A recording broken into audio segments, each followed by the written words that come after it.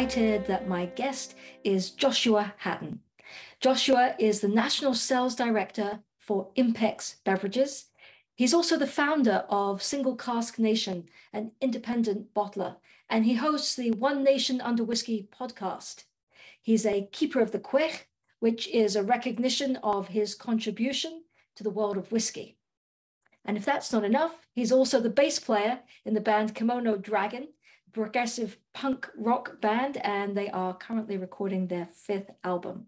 And I met Joshua at a Reformed congregation on the Connecticut shoreline a number of years ago. So this is one of these episodes where we are meeting a whiskey professional who happens to be Jewish. Wonderful to have you here. And we're going to jump right in with, what's your dram today? Firstly, thank you for having me on your podcast, Rabbi. I'm excited to talk, and I'm excited to sip on this. Let me see if my camera gets it there. So Single Cask Nation is my company. We're an independent bottler, and this is a bottling of a single cask from the M&H distillery out of Tel Aviv. It's single malt whiskey, but being Israeli, it's single malt Israeli whiskey rather than single malt Scotch whiskey. And it's a 3-year-old of their peated spirit matured in a cask that previously held bourbon. Wonderful. And I happen to have had a bottle of this waiting in my home, so I'm able to join you as we have a chance to explore this a little bit. But first of all, tell us a little bit more about a peated whiskey from Israel, because thinking for anybody who's been there that we don't really kind of visualize peat bogs in Israel. So what's the source of the malted barley that's gone into making the spirit? Yeah, it's funny you asked that. You know, I asked the M&H guys the same thing, and they gave me an answer that I also was not expecting, right? You don't expect peat from Israel. You expect peat from Scotland, and this is actually peated. The barley that they used is peated barley from the Czech Republic. So it's Czech peat, Czech barley with Czech peat. And so you get just very different flavors and scents coming from it because the vegetation within the Czech Republic is quite different than what you would see, say, on Islay in Scotland, where, you know, those Islay whiskeys give you that medicinal kind of iodine-y smell, sea breeze kind of smell. You know, this is more vegetal. It's almost floral, if you will, you know, that kind of floral smoke. It's almost pretty, I'd say. Yeah, the floral notes really come through. It's much more of a sweeter nose to it than you would normally expect from a peated whiskey. So now, and this is a single cask, so it's bottled at cask strength. Mm-hmm. So walk us through this a little bit. Yeah, so actually I'll little peek behind the curtain. Even though this is 59.3% alcohol, it's actually not cask strength. If we bottled this at cask strength, it would have been closer to 66% alcohol. And I'll try to give you a quick reason as to why that is. And it has to do in part to this age statement here. There's a connection to this age statement. You know, cask strength whiskeys coming out of Scotland typically tend to be, you know, 50% alcohol, something like that, even until they get to the age of 15, 18, 20, 25 years old. Israel's different because the climate is quite different. You know, in Scotland, it's cold, it's rainy, and you have what's known as an angel share, or, you know, sort of an annual evaporation rate of around 1.5 to 2%, you know. But in Israel, in Tel Aviv specifically, you're looking at 10 to 12% angel share. And because it's a bit drier in Israel than it is in Scotland, what's evaporating is a lot of the things that aren't alcohol within the cask, right? It's pulling the water from the cask out. So you're losing volume, but you're gaining alcohol. So they fill the casks at the same, you know, 63.5% alcohol that the Scots do. That's just traditional. But in Israel, the ABV kind of goes up as the years go on. And because the angel share is so high, they're losing, that 10 to 12% year over year from the cask at 3 years of age. It's really almost matured like an 8, 10, or 12-year-old Scotch whiskey. So everything happens real fast. And so, so it's not cask strength, but we brought it down to an ABV that me and my business partner, Jason, thought was very approachable for our palate, but was also high enough so that if people felt that, well, maybe the alcohol is too much for their palate, they can get some water and add a dash of water in, or if they like ice cubes, they can do that too. But we like, for us, alcohol equals flavor. So the highest you can get it without lighting your mouth on fire, the better, because with that alcohol comes all of that flavor, Absolutely. No, in fact, when I think about cask strength whiskeys that I have tried where I've gone, oh, I can drink this without the water. I can add a little water and get a different set of notes, but it's very palatable. It's often at that 58, 59 kind of percent level. Mm-hmm. Yeah, yeah. So I'm going to take a dram of this with you.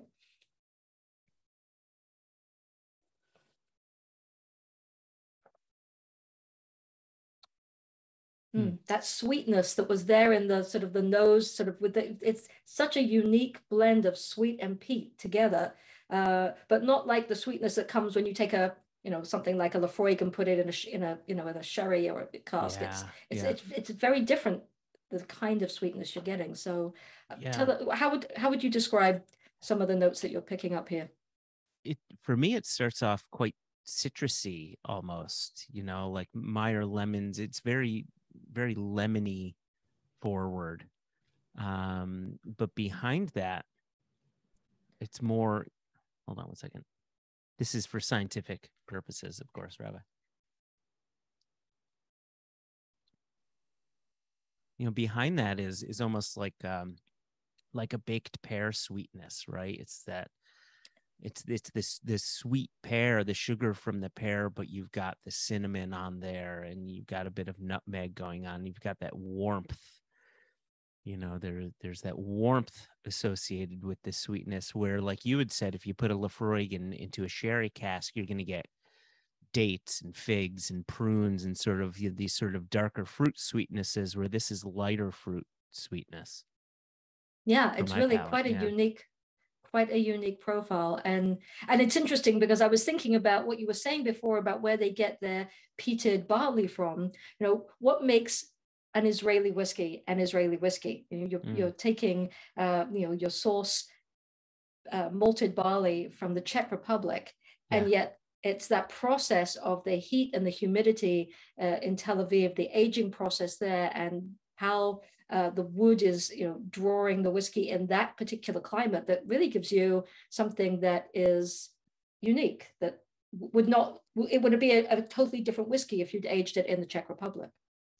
It really would be. And you bring up a good point, about what makes a whiskey of whatever country it is. Most Scotch whiskey producers get their barley from England or France or, outside of Scotland. So, when we think about wine, we always think of it being very terroir driven, grape variety, and where were those grapes grown, and what was the wind like, and all of this stuff. But for whiskey, you don't really have that. A lot of those terroir sort of signifiers, flavor signifiers, get distilled out, and then what you're left with is quite often the process to make the whiskey, but the casks and the environment in which the casks are matured. And so with M&H, they've got 5 climate zones, right? They've got Tel Aviv, the Dead Sea, Jerusalem, Upper Galilee, and then they've got the deserts, and they're maturing whiskey in all 5 climate zones. And then on top of that, they're playing around with different sorts of casks. They are a kosher distillery, so they're using kosher Israeli wine casks, and they're using pomegranate wine casks, and they're what's more Israeli than maturing whiskey at the Dead Sea, where you've got an angel share of 25%, So they're doing a lot of stuff to say, yes, some of what we get comes from outside of Israel, but this is definitely an Israeli product, while always sort of having a bit of a nod to the origin of malt whiskey, which they deem to be Scotland. Some may argue Ireland. I'll stick with Scotland. Yeah, yeah, no, absolutely. I mean, that also comes through with all of the Yeah. M&H products, is that the influence is definitely the Scotch single malt whiskey is sort of the source of the inspiration, even though Yeah. it's taken on a uniquely Israeli flavor. So I'm going to add just a drop of water, take one more dram of this, just to see what happens when I just open it up with just a touch of water. Oh, I should have brought water. You're more professional than me. Now that for sure is not so, but we're going to come to that in just a moment. What I'm getting is it's like the creme brulee brown sugar is sort of opened up. So you talked about the sort of the sweetness of like the cooked pears. It's like imagine that sort of crunchy brown sugar, sort of toasted, and toasted flavors. I'm getting a little bit more of that coming to the fore when the water just opens it up a little bit. That's a beautiful dram. So thank you for introducing them. Thank you. It's not everybody is willing to take a chance on a whiskey so young. I mean, that's definitely changing. So I appreciate you taking a chance on a 3-year-old, and it just goes to show, right? Age doesn't matter. Age is not a signifier of quality. It just signifies sometimes how much money may come out your wallet. That's right. When the whiskey's ready, and that's going to be different in different places. So it's a wonderful way to learn about that. So I want to come to the Drash, and Joshua, you spend your life telling the stories of other people's whiskeys. You are a representative for Impex, which is an importer, a distributor of a lot of small independent distilleries, producers, wonderful range of whiskeys from Scotland, from Wales, from Israel, and now also from Yorkshire. Quite an array of wonderful sourced whiskies. And you started life, nice Jewish boy in Connecticut. What's the journey that takes you to this? Today we're going to have an opportunity to hear your story. Sure. So a little bit of how did you get here? Yeah. So this is going to sound weird, especially as we're talking about alcohol, but hear me out and follow me through to the end. I have a very addictive personality, an incredibly addictive personality. Now, when it comes to drinking alcohol, I'm not an alcoholic. I go many days without. A lot of my drinking is more tasting and approving cask samples.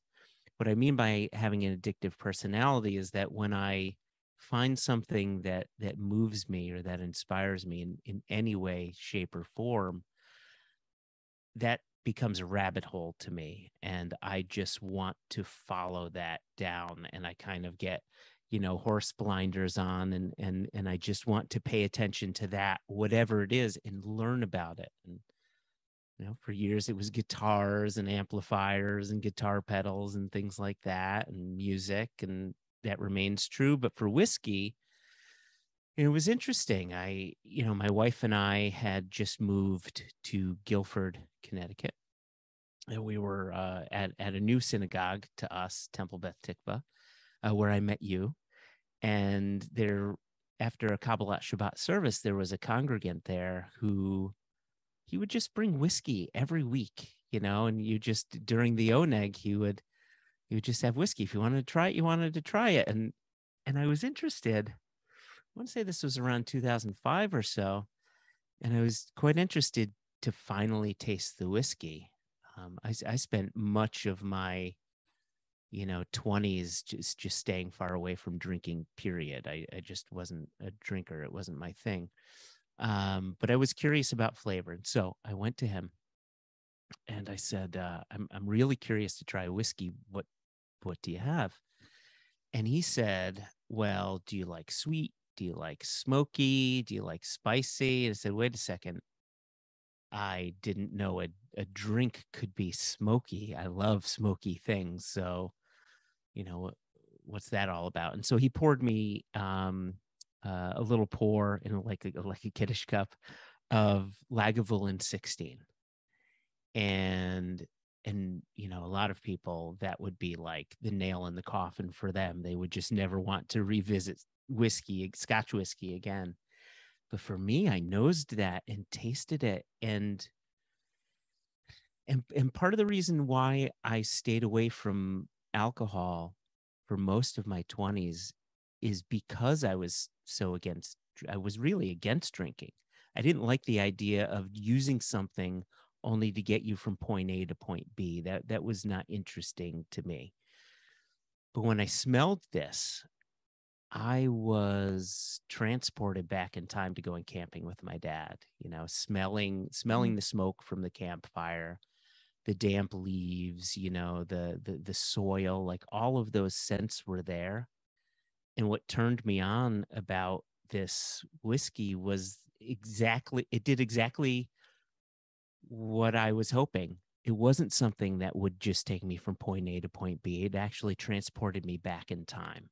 Like it was doing something that I wasn't expecting. And that blew my mind, and it just wanted me to explore more. And so I started, again, this was 2005, right? And so I started looking at blogs and things like that. And I discovered whiskey blogs and whiskey bloggers, and I wanted to know what they liked, and I wanted to know what they found interesting. And so I spent a couple of years discovering whiskey through them. And then I started my own whiskey blog along with my now business partner, Jason. He had his own whiskey blog, Scotsman, now stateside. And our blogs had gotten so popular. My blog used to be JewishSingleMaltWhiskeySociety.com, which just flows off your tongue. I changed it to Jew Malt, which was a lot funnier and quite shorter. And, we got to the point where we had so much traffic to our blog, people wanting to know what we thought about someone else's whiskey. We said, what if we bottled whiskey that we fell in love with? And those same people who read our blogs may be customers of ours because they appreciated our palate. They made buying decisions based on what we thought was good. And so that's how the business got started. It was, we saw an opportunity there. I mean, yes, it was financial, but it was also completely passion driven. It was this great opportunity to turn people on to distilleries they may not have ever heard of. And that excited us, to get people as jazzed up about whiskey as we were. And if we can make a bit of money along the way, even better.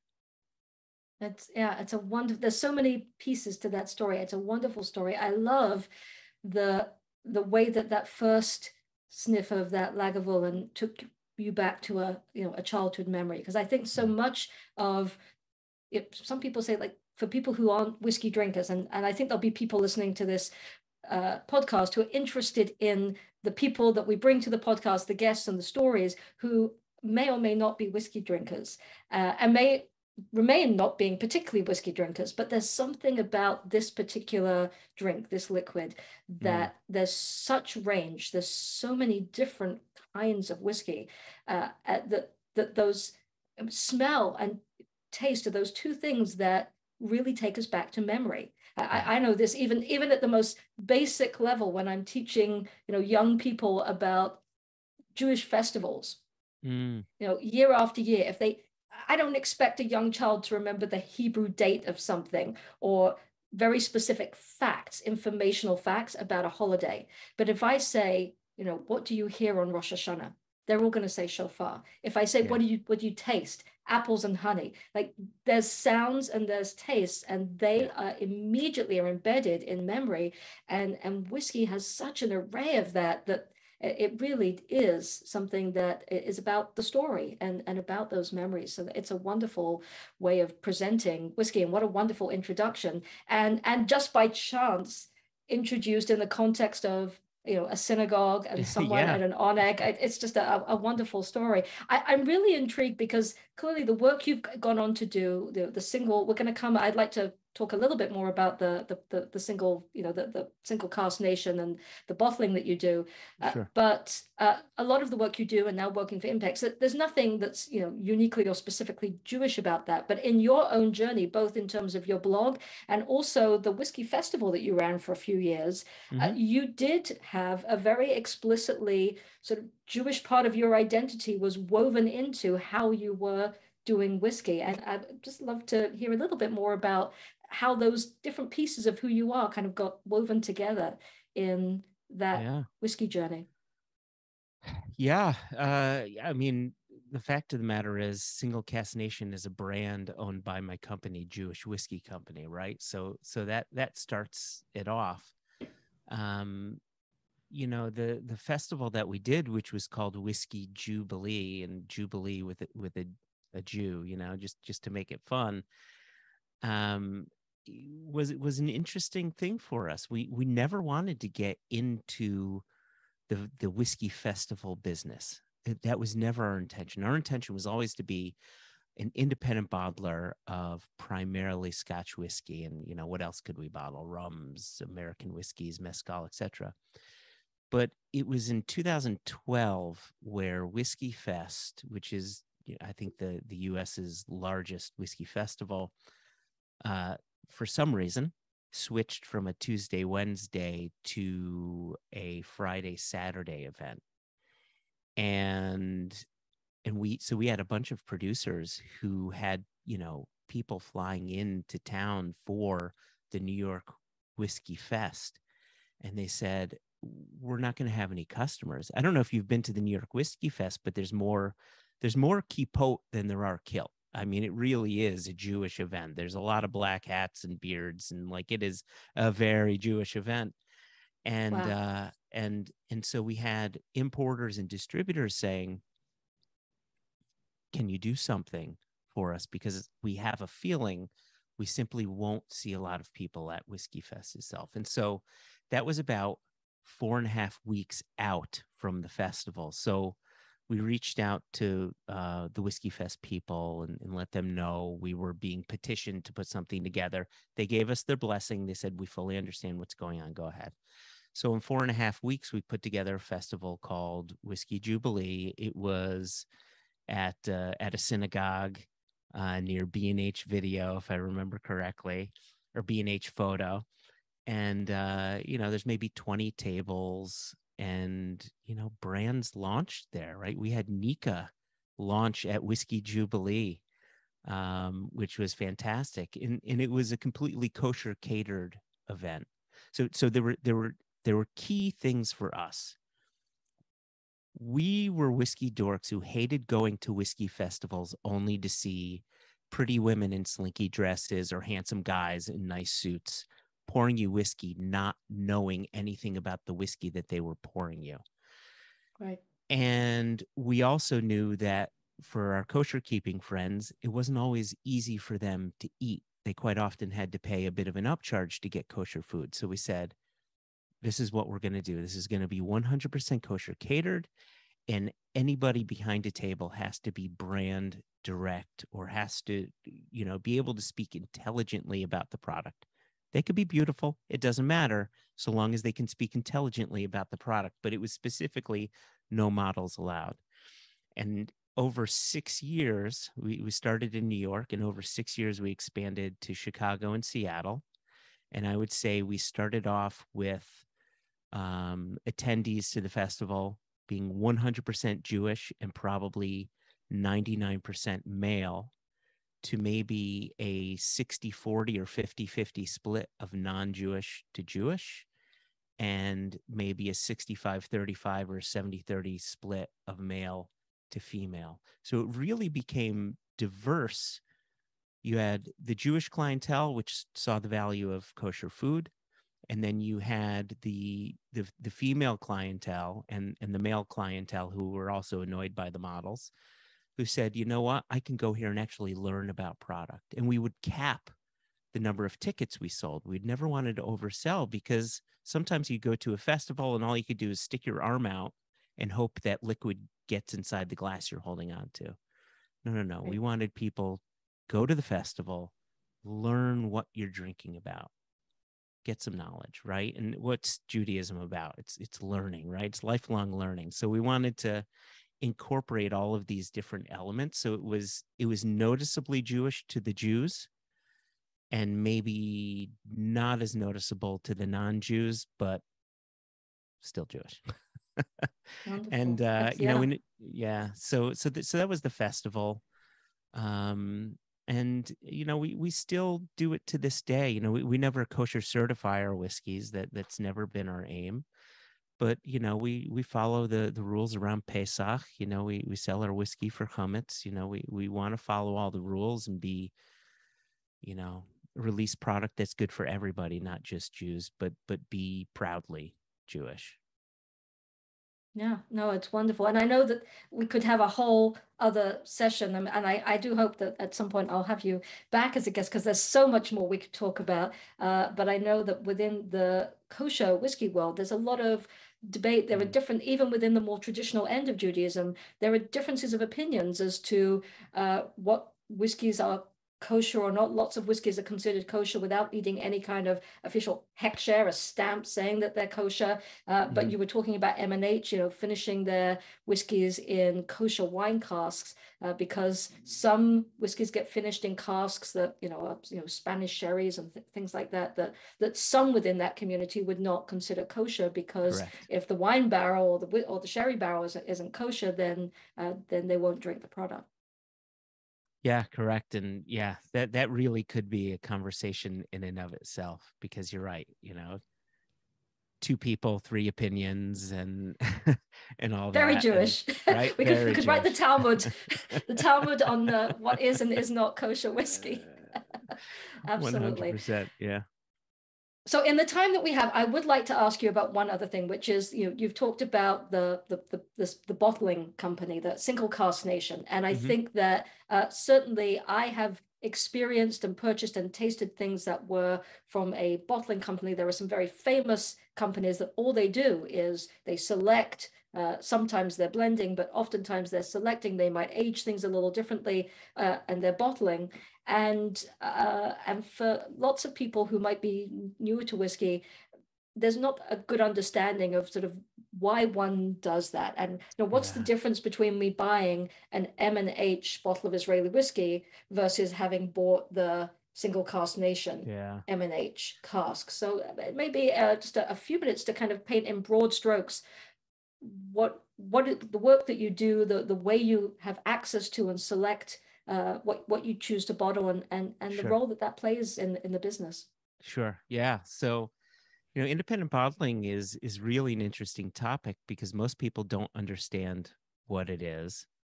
They've never heard of it.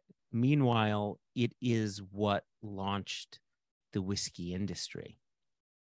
Now, independent bottling started back in the days of John Walker, the Chivas brothers, John Dewar, right? We know these names: Johnny Walker, Chivas Regal, Dewar's Blend, Usher's Blend, right? You know, these are all very famous whiskey bottlings, but these were all grocery store owners, you know, 200 plus years back.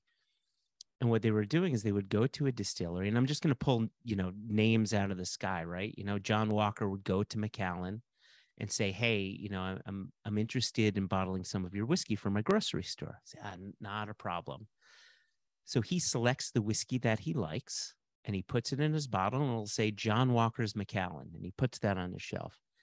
And then when that's sold off, he's got to put something new to satisfy his customers. So he goes to Glenlivet Distillery, and now he's bottling John Walker's Glenlivet, and so he has something new. Meanwhile, the people like Macallan said, wait a second, this isn't like the other thing. And the people like Glenlivet said, I tried the Macallan one, that wasn't great. I like the Glenlivet one, right? And so he was always dealing with ensuring his customers were always happy. And so as time went on, he got into blending to create a consistent product. But that blending started with the idea of independently bottling whiskey from a distillery he didn't own, just that he purchased from. And now things like this went on for years and years and years and years. When we think of single malt whiskey, single malt whiskey wasn't even a marketable product until the 1960s. I can't remember if it was Glenlivet or Glenfiddich, but one of them became the first distillery to market their whiskey. And that was in 1965, 1966. And it wasn't even until the 1980s, which is only 40 some odd years ago, that single malt started gaining the prestige that it was. So what Single Cask Nation does, where we buy whiskey from distilleries or whiskey from brokers that will buy bulk spirit from distilleries, right? What we're doing is in line with how the industry grew over the past 200 plus years. So what we're doing is the most traditional form of whiskey bottling, releasing, selling. And so some people might say, well, why would a distillery give you their best stuff? Surely they're going to keep that for themselves. The fact of the matter is, you've got about 120, well, actually closer to almost 140 distilleries in Scotland now. Let's say 120 major distilleries. And the vast majority of them do not produce spirit to be sold as single malt. They produce spirit to go into a blend. And even those that produce single malt, even if you're Glenlivet or Macallan, right, some of the biggest names, only a portion of your malt whiskey is meant to go into a single malt. The rest of it goes into some sort of blend. And the fact of the matter is that spirit is sold to the blenders before it's even aged. And so these distilleries never get a chance to taste whether it's great or bad or whatever. And so we end up buying from quite often, and by we, I mean we within the independent bottling world, quite often buy from the brokers who sell us whiskeys that don't fit within the flavor profile of a blender who may buy from them. Hopefully this isn't too complicated, too convoluted, but my point is, if you like Johnny Walker Black, there's a reason you like it, right? It has a flavor you enjoy, and you want to be able to go back to a shop year over year over year to get a bottle that you love, and it's always going to taste the same. The thing is, distilleries produce far more liquid than these blenders will ever need, and the flavor profiles are quite often beyond something that would fit within those blends to create the consistency. So those whiskeys that are outside of that flavor profile get sold on to independent bottlers like us.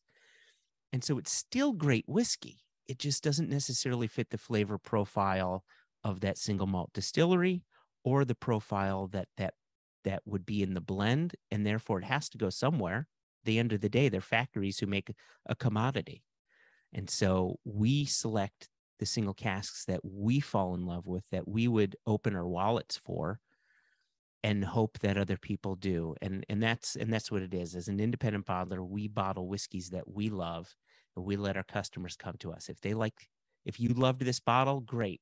Share the news with your friends. If you didn't, that's fine. There's other independent bottlers you could try out, or you could stick with your Glenlivets or your Macallans or whatever. Hopefully that answered it all. Absolutely. No, it's, Yeah. I think, as I said, a window into a world that I think a lot of people don't know very much about. And, you're in it from the inside, because that's, you're in the process of selecting, and that's what you're doing. And I think often people, particularly in the time we're living in now, people are so familiar with, and the marketing and the sort of the reputation of some of those single malts, that we forget that actually even today, it's a tiny fraction of the Scotch market. It's something like, I think 10% of the output, it goes into single malts. It's about 20% of their income, because they usually charge more for those. But right, we still have 90% of Scotch whiskey being sold around the world is going into blends. And there's excellent you know, and people, that'll be a whole other podcast episode, but people who turn their noses, you know, down at Yeah. blended whiskies when there's such excellent blended whiskies and blending companies doing wonderful work that I have podcast episodes for many years to come to get to all of this. But Joshua, this has been a wonderful introduction. I think that people who haven't necessarily spent a lot of time learning about the whiskey world will have learned an awful lot from you today.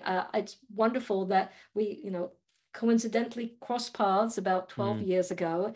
And right back then, I was excited that you were interested in whiskey, and to see the journey that you've been on and where it's taken you has been wonderful. And now that you represent for Impex and often traveling throughout the Northeast, I get to see you up in my neck of the woods in Massachusetts several times a year. So I'm looking forward to continuing that connection and getting to try more of the whiskeys that you get to bring us.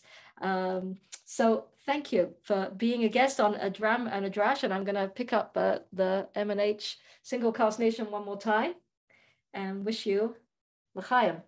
L'chaim.